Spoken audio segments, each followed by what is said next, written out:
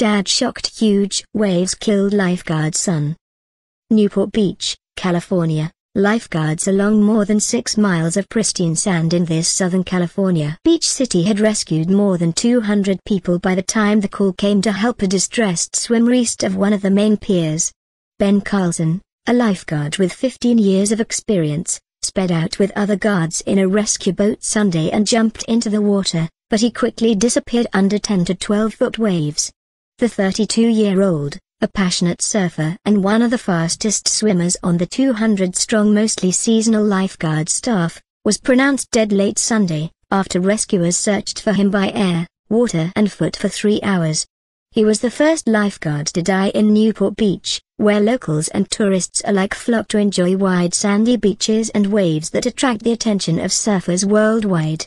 He just loved being out on the water, he loved the opportunity to help people, said his father, Chris Carlson.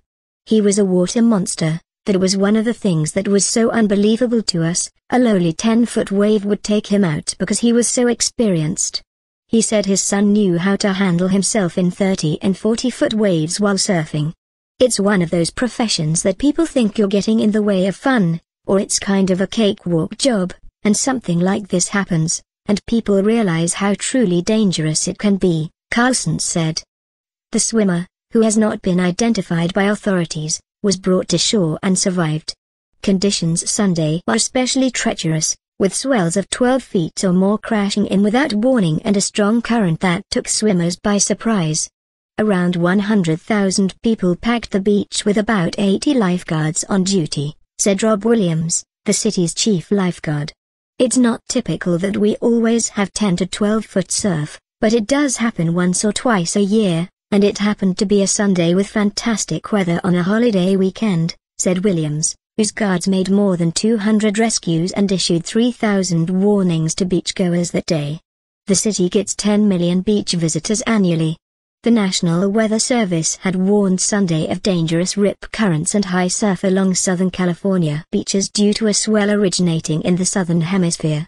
Beachgoers said Monday that a particularly huge swell surged ashore in the late afternoon, drenching blankets and upsetting picnics.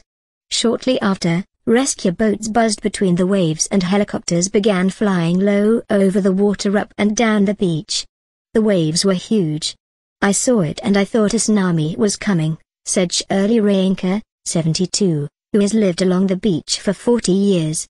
The fallen lifeguard was raised in the inland suburbs of Southern California but always loved the ocean. As soon as Ben Carlson was old enough to get a driver's license, he tried to get a lifeguard job about an hour's drive away in Newport Beach, his father said. He traveled to surf big waves and played water polo at the University of California, Irvine. And while worked as beverages director for the Wahoo's fish taco restaurant chain, he would lifeguard whenever he could, the elder Carlson said. He was one of the fastest swimmers on staff, Williams said.